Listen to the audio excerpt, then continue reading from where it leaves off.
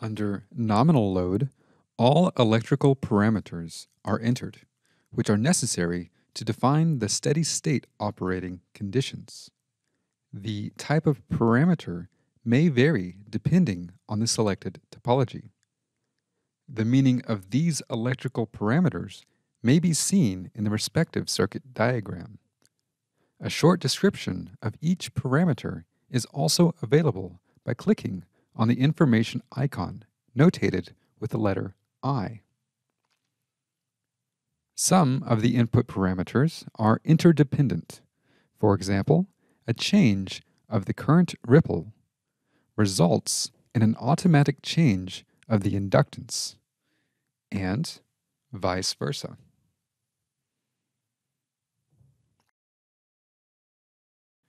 Fields with a white background contain values that are calculated using other input parameters. They are for information purposes only.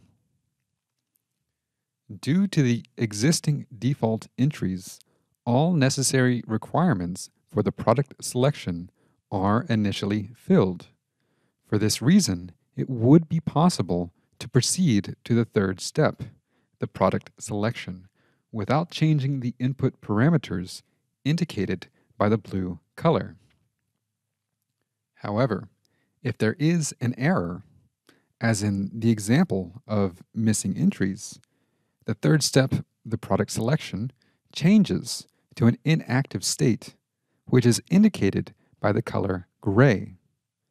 Furthermore, a red frame and an error message shows you the input field blocking the progress. We can use the reset arrow to return to the initial value.